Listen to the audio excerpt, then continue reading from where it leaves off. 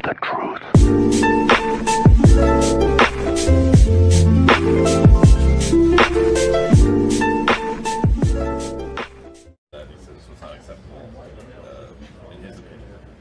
You guys are the same. I'm gonna tell you the same answer. I haven't been here, Right. so I mean, I'm new to it.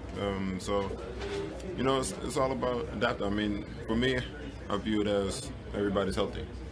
I mean, first part of the season, first 2 months, we were playing with a lineup that was shaky every now and then because of injuries.